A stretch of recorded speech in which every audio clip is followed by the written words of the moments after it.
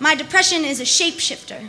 One day it is as small as a firefly in the palm of a bear. The next, it's the bear. On those days, I play dead until the bear leaves me alone.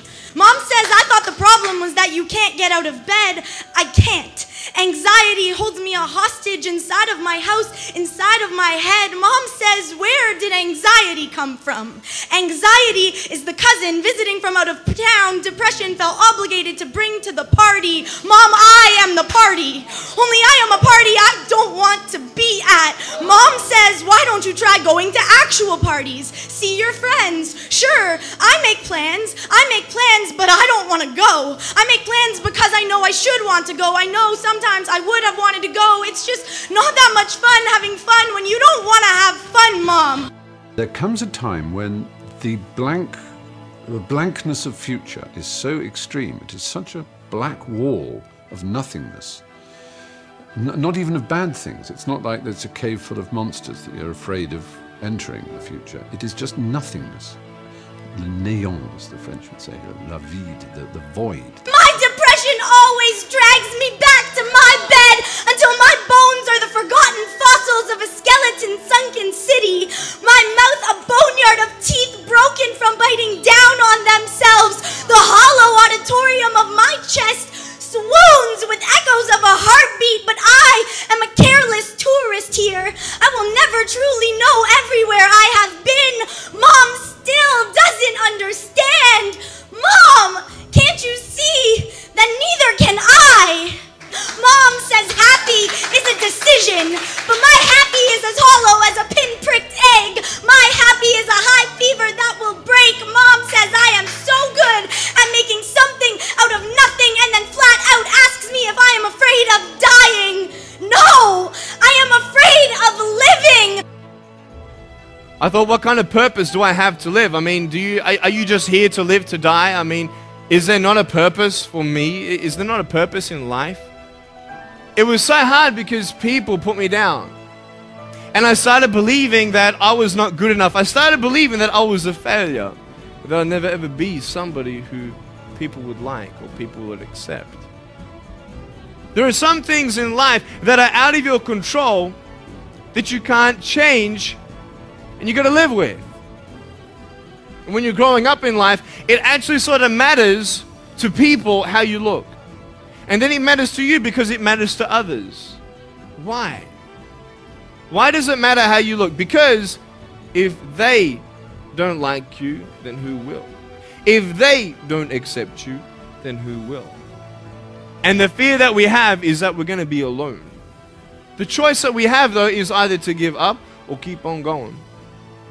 I want to ask you, what are you going to believe? Are you going to believe in yourself? Are you going to believe everybody else's judgment on you? Are you going to believe people when they say that you're a failure? When no one really likes you, no one really cares about you? A few months ago, after knowing Eckhart Tolle for a while and studying the books, I woke up and I suddenly got it. I understood suddenly how thought was just an illusory thing. And how thought is responsible for, if not all, most of the suffering we experience.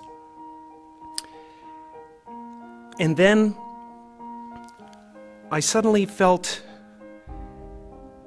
like I was looking at these thoughts from another perspective. And I wondered, who is it that's aware that I'm thinking? And suddenly I was thrown into this expansive, amazing feeling of freedom from myself, from my problems. I saw that I was bigger than what I do. I was bigger than my body. I was everything and everyone. I was no longer a fragment of the universe. I was the universe. It's our intention. Our intention is everything. Nothing happens on this planet without it. Not one single thing has ever been accomplished without intention.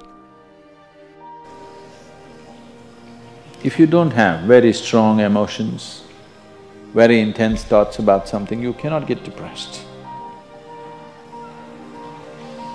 You think it's your right to throw tantrums, you think it's your right to get angry with people, you think it's your privilege to be depressed so that you'll get attention from somebody.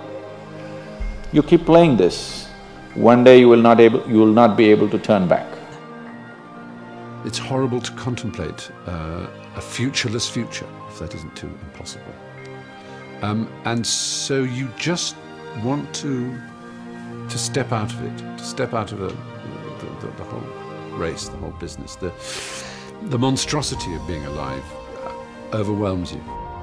You know, so many people put me down and say, Nick, you look too weird and no one's really your friend and you can't do this and you can't do that. You see, I will try 100 times to get up, and if I fail 100 times, if I fail and I give up, do you think that I'm ever going to get up? No. We're all looking for hope, aren't we? What are you looking for? Money, drugs, sex, alcohol, pornography, fame, fortune never satisfies. Who you are and why you're here. William Barclay, he said, the greatest 2 days in anyone's life, the day you were born and the day you knew why. And it's not the end until you've given up. And just the fact that you're here should persuade you that you have another chance to get back up. But I just want you to know that it's not the end. It matters how you're going to finish. Are you going to finish strong?